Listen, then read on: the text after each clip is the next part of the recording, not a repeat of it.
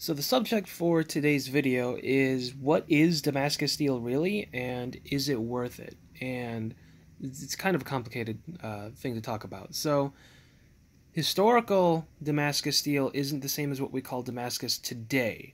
Historical, it was Wootz steel, so that's Wootz. That is a kind of ore and steel that you get from places like India, and then I think parts of Pakistan. It was imported to the European countries via the Middle East. So whenever a European person saw this patterned type of steel appearance, they know that it has to come through Damascus, which is a specific city, so that's why it was called Damascus steel. There is a lot of hype, that some of which is deserved, some of which really isn't, when it comes to Damascus, and a lot of popularity. One question people often ask me is it worth it? And the answer is visually, sure. Structurally, no-ish. Unless you're the one making it, then absolutely yes.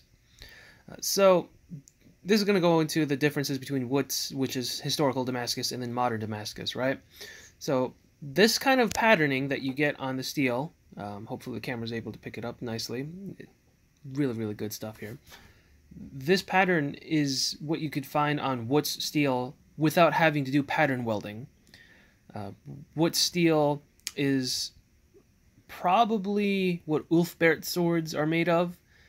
There is also that potential for, and I do think at least one of them was pattern welding rather than being Wootz. But yeah. Spoiler alert, Vikings actually did do trade. They had contact with the Middle East a lot. They're not just like brainless raiders. So Ulfbert swords are a very important subject we're going to get into for Damascus. But the performance of Wootz steel is very, very good. That's why it had such a renowned legend to it, right? And you hear stories about Damascus steel being just dramatically better than all the other kinds of steel that exist, and that something crazy like a sword made of Damascus can cut through any other sword unless it's another Damascus sword, right? That kind of legend permeates even in modern day story writing. If you look at the Valyrian steel or dragon steel from Game of Thrones, that's functionally supposed to be this, Damascus, right? That's what it is. Just has some extra fantasy connotations to it. I'm here to tell you that no, a sword made of Damascus can't cut through other kinds of swords unless the other sword's made of like wood or something. And that while it does perform very nicely, it's not a lightsaber. The amount of times you're going to hear me say that sentence, it's not a lightsaber, in all my videos is going to be pretty often. People just don't seem to understand, like, movies are not accurate depictions of what swords and knives are supposed to be doing. So, Wootz steel, the reason why Wootz is able to perform so nicely is probably in part because of how easy it is to work with.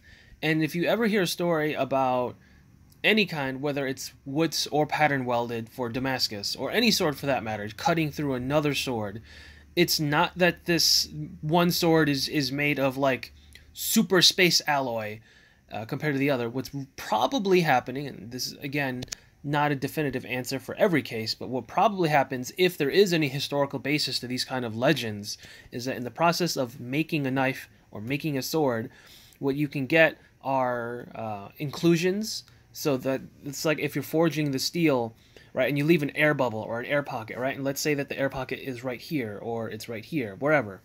That air pocket becomes a structural weak point.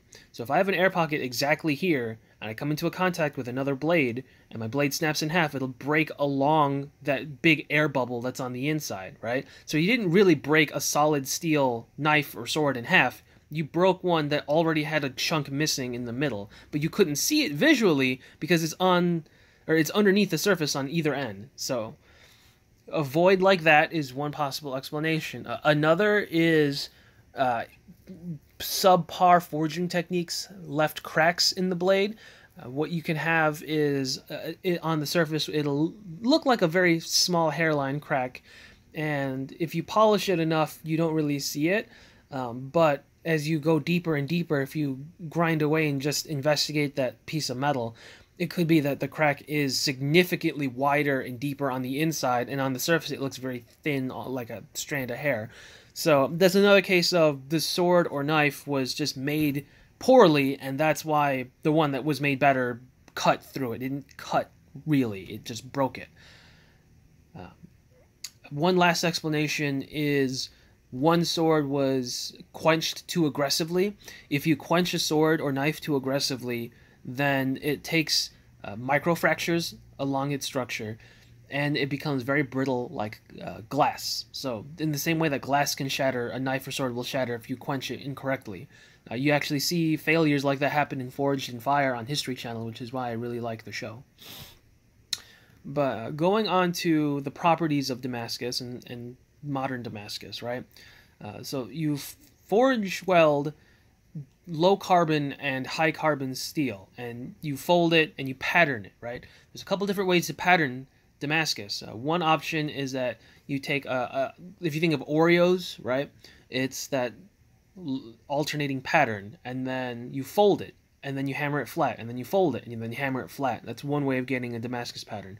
Another way is you incorporate some of that technique, but you also take a drill press and you drill holes at slightly varying degrees of depth. And you have to be careful using that. The one I'm talking about right now is Raindrop Damascus. One of the problems you can get with Raindrop is if you drill too deep, you're going to create a flaw in the blade when it's completed. So Raindrop looks like the wave patterns of rain falling on the ground on the blade. That's not what this is. This is using a ladder, or closer to a ladder technique. I don't think this is exactly ladder, but it's not Raindrop, is my point. So yeah, there's a lot of different ways you can get Damascus. Another one is Canister Damascus. So you get a canister, you get like high carbon steel ball bearings, and then you get powder of a low carbon steel, or even iron, although I'd recommend low carbon steel. And then you forge weld this canister together and fold it, and that's another way of getting Damascus. And which one is better? Ultimately, it's on what materials you're using and how comfortable you are as a bladesmith in making something out of Damascus. Now, is it worth it? So, if you look at modern alloys of steel, you can get precision that's down to like 1/1000th of a single percent on all sorts of different materials, like the carbon, manganese, magnesium, aluminum, titanium, nickel, chromium. You can get all of these different things in a very precise ratio. And when you have that kind of control in the modern day, you don't need to pattern weld two kinds of steel. What made pattern welding popular is I can take a very low carbon kind of steel, or even like plain iron, something that isn't super ideal for making a longsword, for example, because it's just a bit too soft, right? And I can take a high carbon steel that maybe is too high, something that's great for knives, right?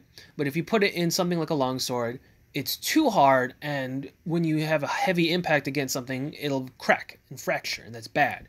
So I can take these two kinds of steel that aren't ideal, pattern weld them, and then I have something that's usable, something functional, something that's ultimately better than a sword made of just one or the other of those two materials.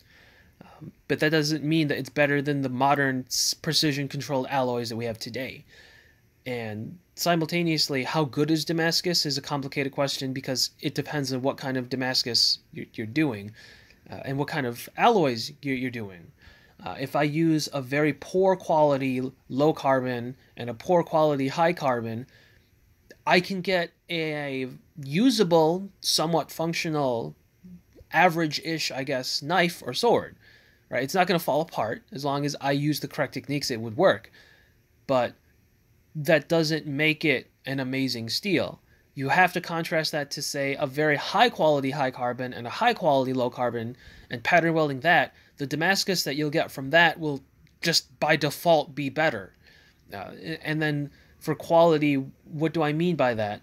Quality, you're balancing out a couple things. So one thing is, how easily does the steel take an edge in the first place? Another is toughness. If I give it an edge, how nicely does it keep that edge, even when it's cutting? right? And then that can go into more specific detail. Is it better at retaining its sharpness with hard chopping into something like wood, or on the other hand, is it able to remain sharp even when I'm slicing meat all the time, right? For the purposes of anyone who is in the modern day, a pattern weld of average quality is really all you need.